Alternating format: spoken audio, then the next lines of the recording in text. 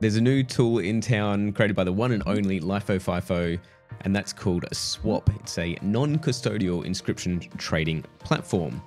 And to give you an example of the use case is, let's say if you've got a Wizards.art in your wallet that I really like the look of, I might send you a message, or I might say, hey, I've got this other inscription that I want to swap for you, and I'll send you a bit of Bitcoin. And so basically you can create these complex trades where it's either a simple trade, which is just swapping an inscription for another inscription, or it can be a bit more complex where you decide to add Bitcoin into that transaction. So offering your inscription plus Bitcoin for the other person's inscription. And so the way you do that, and we'll run through this whole process in a minute, is initiate the swap. So you set up the swap by picking the inscription in your wallet and then including Bitcoin if you want to choose as the offer.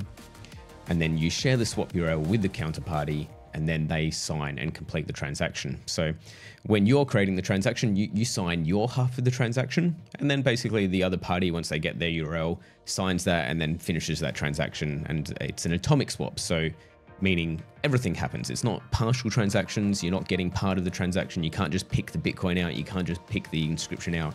It's completing that whole transaction, the swap as you see it.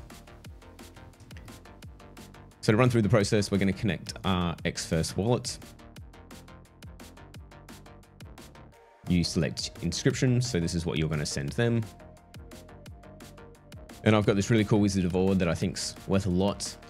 So you can choose to include Bitcoin if you want. I'm not going to include Bitcoin in mine. And what I've found is I've actually found someone with an ord rain in their wallet. And I think I really like the look of this ord rain. I think my Wizard.art is worth the same amount. And they've agreed that that's worth the same amount as well. Now, the best thing to do when you're on the receiving end, we'll actually look at this a little bit closer, but you always want to go to Magic Eden and verify that this inscription is the correct one. So when you're creating the transfer, if you're trusted, if you're creating this yourself, we really hope that you use the legit ones. But just bear in mind that there's a potential for scammers or malicious actors to include things that look like this one, but it's not the legit inscription. So always make sure if you're on the receiving end, and as I said, we'll go over that, you verify the inscription that you're receiving is actually from the legitimate collection.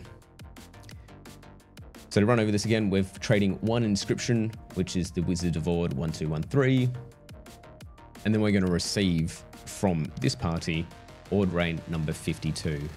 And just for this example, I've just picked a random ord rain. I don't know who owns this one here. Fee rate is 2 sats per VByte. And then we're going to create our swap.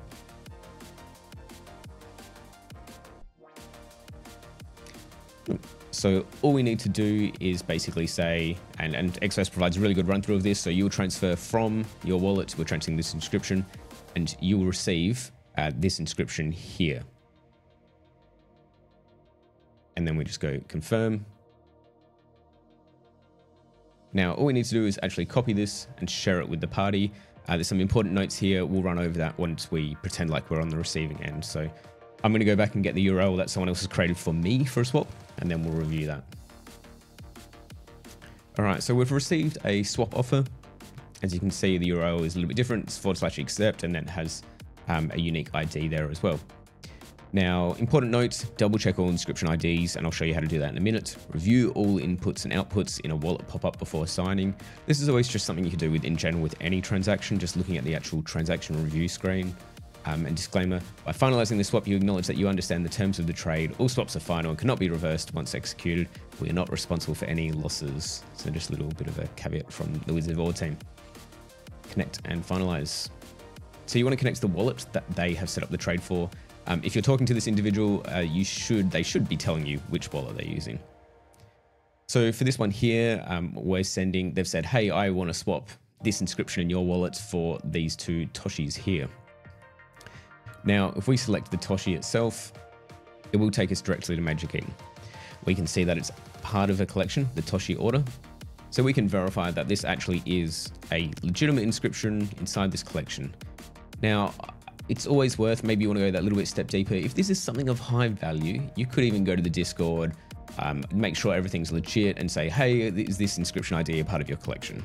The party would then come back and say, yes, it is. And you'd verify all of these things here.